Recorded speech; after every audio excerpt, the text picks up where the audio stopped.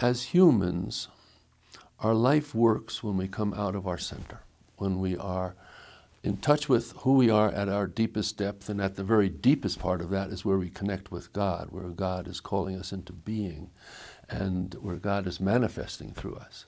To the extent that we can be in touch with that and manifest that, that's what we bring into our actions and then bring into the world.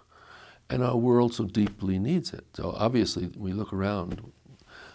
read the newspaper, we see the immense need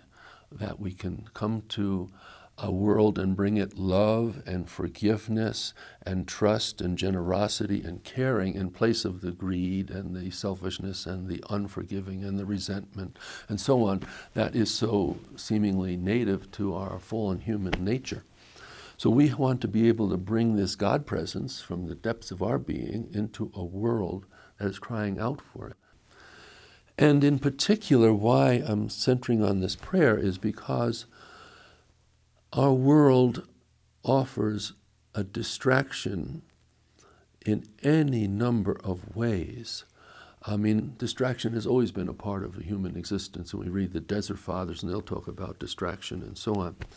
But with our incredible intelligence creating technology, we have so multiplied the possibility of distraction, of being in touch with my iPhone and my iPad and my internet and my this and my that I never get quiet. I can be in the car and I'm talking, or I'm doing this and I'm talking, or I'm working at something and I have something playing in my ear. And to some extent, multitasking is a benefit, I suppose, but the risk is we don't ever quiet down enough to get down into that inside part of our soul so that we can get refreshed there and we can bring from that point, that place of being in us, that presence, the presence of God in us, the presence of our deepest human spirit, we can bring that into the world through our actions, through writing, through whatever we do, or I believe actually even just by living it and by praying it, it has a beneficial effect on the world and can quiet down the noise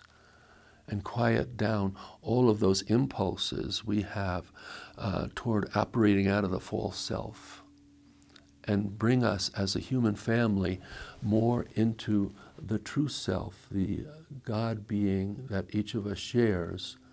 so that we really are in this world transforming it with the Christ energy and the God energy. So that's how I look upon the value of this prayer and the technique in particular, the method in particular of quieting the mind in the midst of all our technological distraction possibility, to quiet down into that place so that we can be there and come from there in our action and in our prayer.